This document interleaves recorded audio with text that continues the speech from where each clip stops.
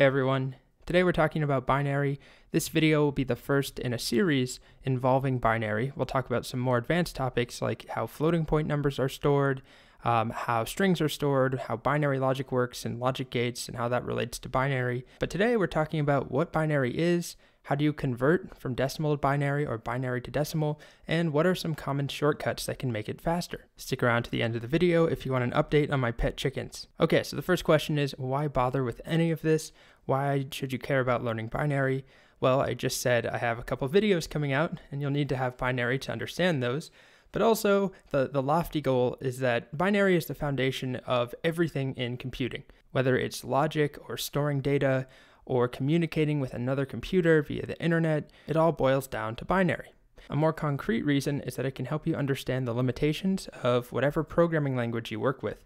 For example, in JavaScript, there are some weird quirks around numbers and how decimals work and precision issues, and there's minimum and maximum sizes for numbers, and if you understand binary, it gives you a window into why that actually happens. Why do we get this weird behavior? Also, some more specific reasons. Binary is taught in computer science classes. If you don't have a computer science degree, it's just a good thing to learn.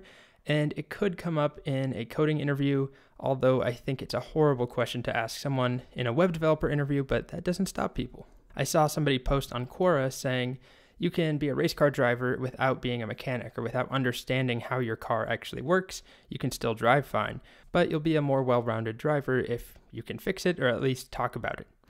Same thing with code. You don't need to know binary to be a great developer most of the time, but learning how it works can help you understand your code and your machine a lot better. So most of us in the modern world are used to base 10 numbers. The decimal system, what does that mean? It means that for each digit in a number that we write, we have 10 choices, 0 through 9, the standard Arabic numerals. But there are many other number systems out there. The most often cited reason why we use base 10 in the modern world is that we have 10 fingers, and that makes it easier or more natural to count and store numbers. As I mentioned, there are many other systems. We have binary, where we have 2 choices for each digit, 0 or 1. Or base 16, hexadecimal, you might be familiar with from computing or from colors, where we have 16 choices. We run out of numbers, so we use letters, A through F. But you have to remember, all of those are just symbols. These are all base 10 systems here throughout history, across the globe. They all have different symbols for the same concepts. You could use emojis. It doesn't matter. So the actual digits aren't important. It's the number of digits. Here's a fun example. This is a formal Mayan base 20 system. I think it was mainly used for drawings and etchings on the sides of buildings, and there were 20 unique symbols for each digit, and apparently that came from the fact that we have 20 fingers and toes if you count them up. Early Californian and Mexican civilizations used a base 8 system, apparently because there are 8 spaces between our fingers, so they counted those spaces rather than the fingers. And here's a list of some other ones that are still used around the world. Base 12 in parts of Nigeria, and then we have Papua New Guinea, which has hundreds of different tribes, and many of them have their own unique number systems and their own bases. Okay, we're in base 10, as we talked about, so quick recap of how we count. Probably know this, 0, 1, 2, 3, 4, 5, 6, 7, 8, 9, and then what happens? We're out of digits. What do we do next? We go to 10. So what is 10? Well, it's just a combination of 2 of those digits we saw, 2 numbers together, 2 symbols. Remember, they could be anything. But what matters is their position in this number, right? This 2 on the left is much more valuable. It's worth 10 times more than the 2 on the right. Even though they are the same symbol, they mean something different. Most of you are probably familiar with something like this from elementary school. The ones place, the tens place, the 100s place. Every digit here is worth 10 times its value. Every digit here is 100 times its value. So for 157, even though it's just 3 single-digit numbers, the entire number means 1 times 100 plus 5 times 10 plus 7 times 1, which gives us 100 plus 50 plus 7, aka 157. If we reduce that to a pattern, each place that we add on is a factor of 10 more valuable or larger than the previous place. So each digit in the first place has a value of 10 to the 0, aka 1. Then we go to 10 to the first, which is 10, 10 to the second, 100, the thousands place, the 10,000s place, and so on. Now when we work with binary, we follow the exact same pattern. We just have a much smaller palette. We have two choices for each digit, 0 or 1, on or off, an electrical signal in the case of a transistor that is on or off. So instead of 10 to the 0th, 10 to the 1st, 10 to the 2nd, each place is 2 to the something. 2 to the 0, which also is 1. Anything to the 0 is 1. Then we have 2 to the 1st, 2, 2 squared, 4, 2 cubed is 8. So this means that our numbers are much, much longer. It takes way more digits to store the equivalent number from decimal, unless we're working with 0. So 0 in base 2 is the same as 0 in base 10. It's just 0. We have 0 and 1 as our choices. So for 0 and 1, we just write that number. But as soon as we get to 2, things get a little crazier. We now cannot store the value of 2 in a single digit. We can only store 0 or 1. So to store 2, we need 2 digits. So if you look at this table here, think of this 1 as a yes and 0 as a no. So we have yes, we have 1, 2, and we have 0 1s. So you add that up, and that gives us 2. To store 3, it's 1, 1. We have yes for a 2 and yes for a 1. You add it together, we get 3. 4 is going to be 1, 0, 0. 1, 4 plus 0, 0. So 1, 4 is just 4. Here we have 5, 4 plus 1. And 6, 4 plus 2, and no 1. 7, 4 plus 2 plus 1, that gives us 7. And finally 8. We've got 1, 8, and 0, 4s, 0, 2s, and 0, 1s, so it's just 8. And you can see how much longer this is compared to the 8 in decimal, but they are equivalent in value. So here's a quick exercise. What is this number in base 10? Take this binary number, figure out what is the equivalent in decimal. All right, pause the video, and I'm back. The answer is 13. If you write out the powers here, we've got 2 to the 3rd, which is 8. We have one of those. We have 2 squared, which is 4. We have one of those. 0 2s, and 1 1. 8 plus 4 plus 1 is 13. So we've already seen one basic way to go from binary to decimal. This would be the basic approach. You write out the powers of 2. If this is a number we're trying to convert, you write out the powers of 2 as long as you need, 1 for each digit. So in our case, I could have stopped right here. And then whenever there's a 1 that corresponds to that power, you sum those digits together and you skip over the zeros. So we would get 16 plus 8 plus 2 plus 1, which gives us 27.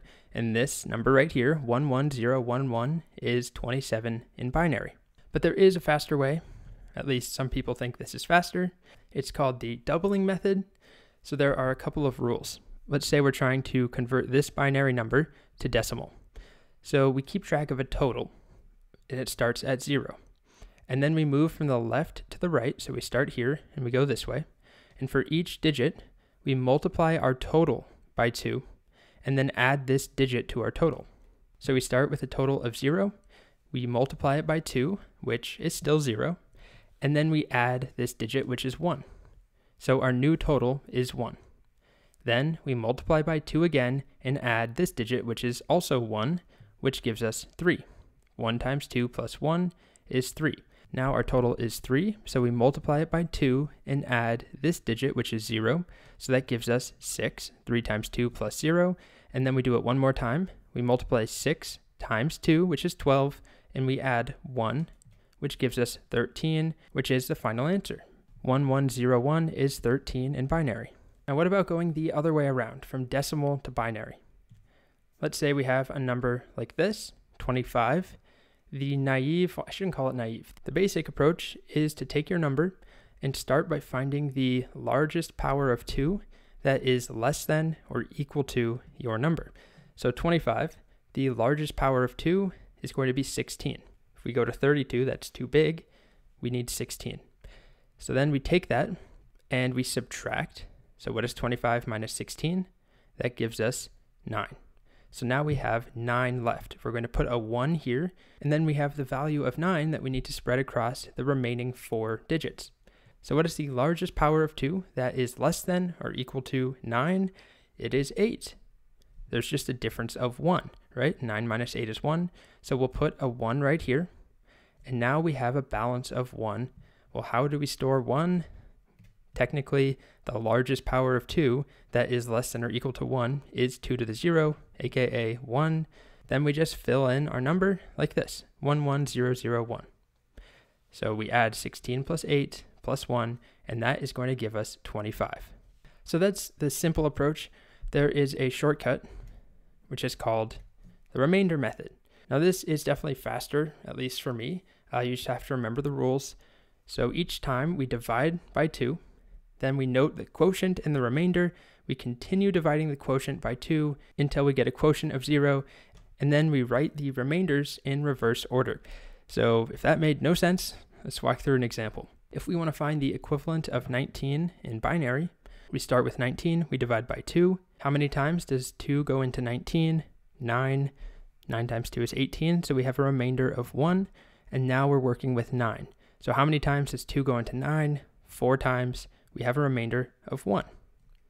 How many times does 2 go into 4? 2 times. Remainder of 0. And now we have 2. How many times does 2 go into 2? It goes 1 time. Remainder of 0. And then one more time, our quotient is 1. We divide by 2. 2 goes into 1 0 times with a remainder of 1. And then we read backwards, the magic part. 1 0 0 1 1. That is 19 in binary. So that is another method if you prefer that. Honestly, you're probably not going to have to convert numbers to binary or from binary to decimal all that often, but it is important to just understand how it works. And that's kind of it for this video. So we saw binary. It's just a number system where you have 2 choices for each digit, 1 or 0. So hopefully by now you are one with binary. You have entered your machine and become this terrifying girl doll face. Okay, this is a little better. You're unleashing your binary superpower that doesn't actually give you any powers. But you've made the first step towards understanding how computers work. I will have future videos building on this topic to talk about how floating point numbers are stored, how strings and other things are stored, how Boolean logic works, logic gates. There's a lot of things to talk about where you need to have binary as a foundation. If you enjoyed this video, please consider subscribing, leave a comment for future suggestions for videos, and lastly, here's my promised chicken update. Here they are a week ago, still small and adorable, and now, just a week later, look at these monsters. Hey guys. Alright, you want some treats? Here you go.